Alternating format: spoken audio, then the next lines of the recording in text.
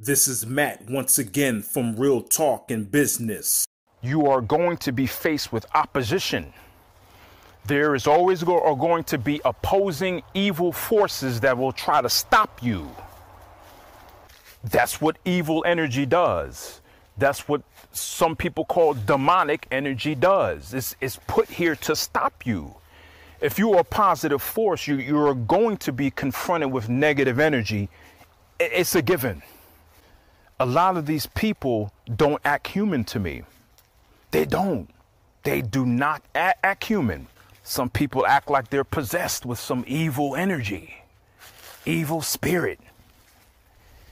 I'm on YouTube trying to search a video to watch or a music video to watch, and there's so many of them that give off this dark vibe, this dark energy, this evil energy, bloody, fiery, dark. They give off that vibe. There's so much of it out here.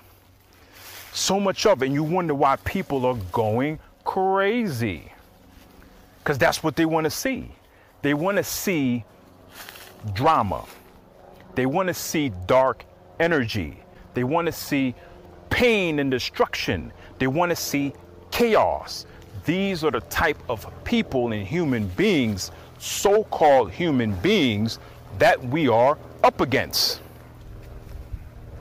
This is what we're up against.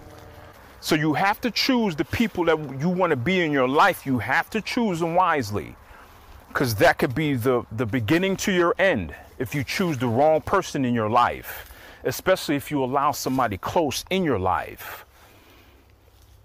It could be somebody that doesn't appear to be who they really are. Like they say, a wolf in sheep's clothing. I made a video about that years ago. That's just how it is. That's how people are. They act like they have this disguise. Like I said in a previous video, people are trying to take your energy. Don't give anybody that has this evil spirit any energy, because eventually, if you don't give him any energy, they will die off. They feed off of your energy. People like this feed off of your positive energy. So if you don't give them any energy, you cut their supply. You cut the source away. The negativity and the negative energy and this evil and this dark spirits are increasing rapidly all around us.